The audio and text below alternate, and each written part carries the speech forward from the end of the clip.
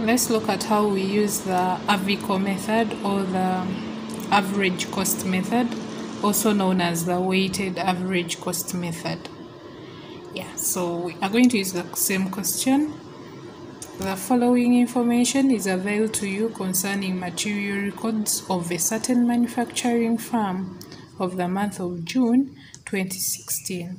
So this is the information they've given us. Then required, prepare a stock ledger card and determine the following: the cost of goods in production, then the value of closing stock using the AVCO or WAVCO, which is average cost or weighted average cost method.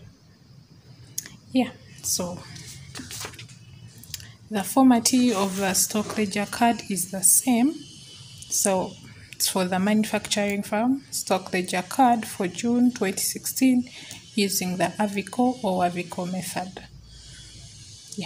So we have 4 columns. The first one is for the date.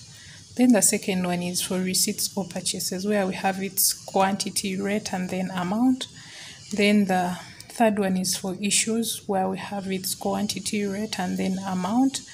Then the last one is for balance, where I have its quantity and then amount.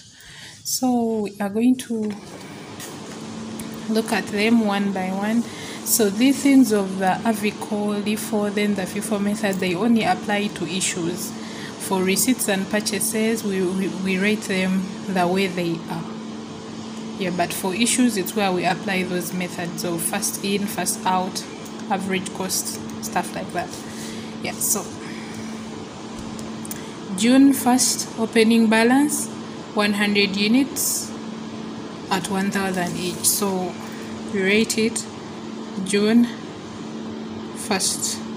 It's not a receipt and it's not an issue, but it is a balance. So 100 units at 1,000 each. 100 times 1,000, which is 100,000. 100,000, like that.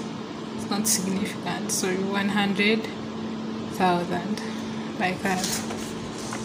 Then on third, there were purchases, 50 units at 1,200. So third, there were purchases. Here it's where we put purchases. They were 50 units at 1,200 each, which makes it 60,000 this times this. Then on fifth, purchases, 30 units at 1,300 each. As I said, purchases, you just rate them straight. So for fifth, there were 30 units at 1,300. So this times this, we get the amount, which is 39,000. Then on 8th, there were shortages of 9 units. So here, under additional information, they said 8 units shortage was part of the third purchases. So this shortage was part of the purchases that were made on third. So meaning we are going to use the price of the purchases that were made on third. So on 8th, there were shortages. We consider goods stolen and shortages as issues. So they were 9 units. We put them under issues here, 9 units at 1,200, since they were part of this 1,200. So this times this, it is 10,800. Sorry, I was forgetting to write the balance. So for the balance, after every transaction, after every receipt or issue, we write the balance. So for the purchases, we add. So it's this plus this. So it will be 150. Then for the amount, this plus this, it will be 160,000. Then for the second one, this plus this, it is 180, becomes the balance. Then this plus 160, it's 199,000. Then for the issues we subtract. So this minus this, it is 171. Then this minus this, it becomes 188 200. Then we continue. On 10th, there were issues of 40 units.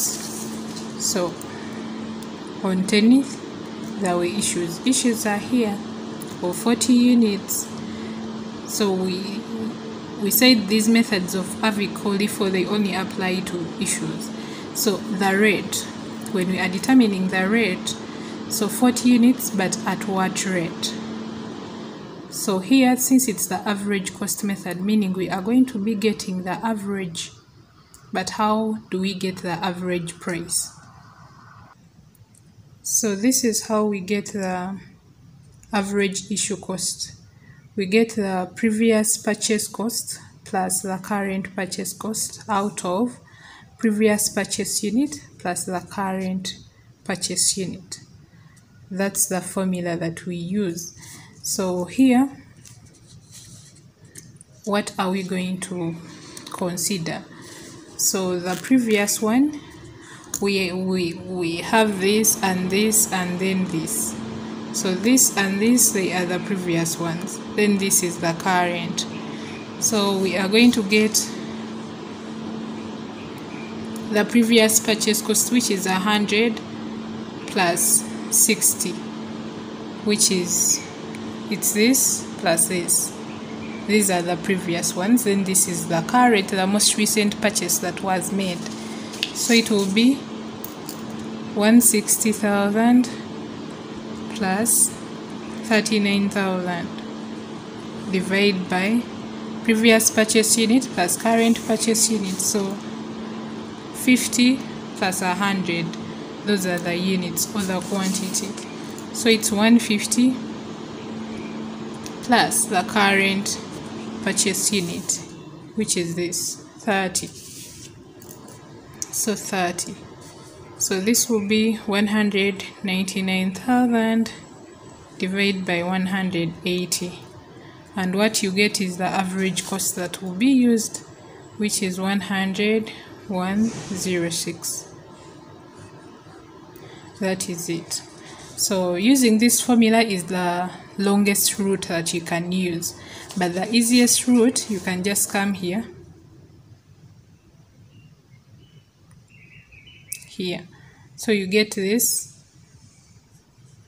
the total, divide by this. What you get will be the average cost. So it's the same because when we added this plus this, we got this. Then when we added 150 plus 30, we got 180. So you can just get them from here. This divide by this, and you get the figure to use here. So it is 1,106. So this times this, what we get is 44,240, like that. Then for the balance, it's going to be this minus this, 171 minus 40, it is 131. Then this minus this, we are going to get 143,960, like that. Then we still continue. On 15th, there were issues of 70 units. So on 15th, there were still issues of 70 units. So what are we going to use as the rate? So since there were no other purchases that were made, we are still going to use the same thing, this divided by this. Yeah, this was the balance on the last purchases that were made. So this divided by this, we are going to still get this as our rate. So it's 106. So this times this, what you get is 77,420. Then for the balance, this minus this, what you get is 61. Then this minus this, what you get is 66,540. Then we continue. On 20th, there were purchases of 30 units at 1,500. I told you for purchases, we rate them the way they are. So on 20th, there were purchases of 30 units at 1,500 each. So this times this, what we get is 45,000. Then on 22nd, there were purchases of 10 units at 1,600 each. So on 22nd, there were purchases of 10 units at 1,600 each. So this times this, it is 16,000. Then for the balance, for the purchases we add, so 61 plus 30, we get 91. Then 45 plus this, we get 111,540. Then this plus this is 101. Then this plus this, it is 127,540. Like that. Then there were returns of 15 units, and here they said the returns on 24th had been issues made on 15th. On these issues that were made on 15th, 15 of them were returned. So on 24th, there were returns. They are 15. So what rate are we going to use? On the 70 units, this was the rate that we used. So we are going to use that as the same rate here, 106. So this times this, what we get is 16,590. Then the balance, it is this plus this, which is 116. Then this plus this, which is 144. 130. Like that. Then on 27th, there were issues of 25 units. Issues of 25 units.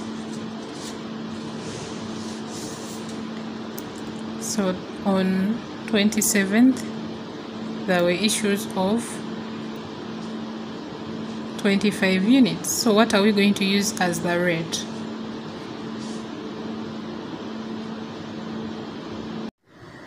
So what we are going to use as the rate is this, the last balance for purchases.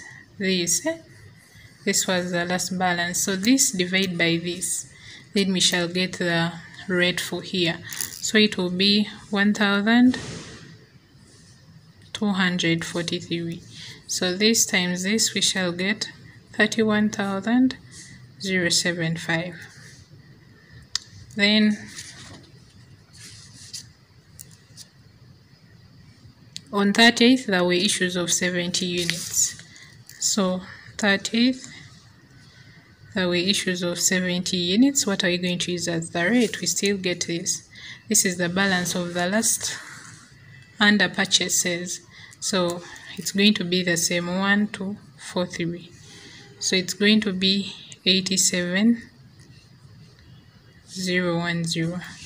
Then for the balances, this minus this, we get 91. Then this minus this, we get 21. Then here, this minus this, we get 113,055. Then this minus this, we get 26,045. So this is the value of the closing stock. It is 21 units at 26,045 UGX. That is the value of the closing stock. Then when it is time to calculate for the total cost of production, you just come here under issues, like the total issues, this total issues minus the returns. These were the returns, minus the returns, then minus any shortage or losses. So the total of this minus this, then minus this, what you get will be the total cost of production.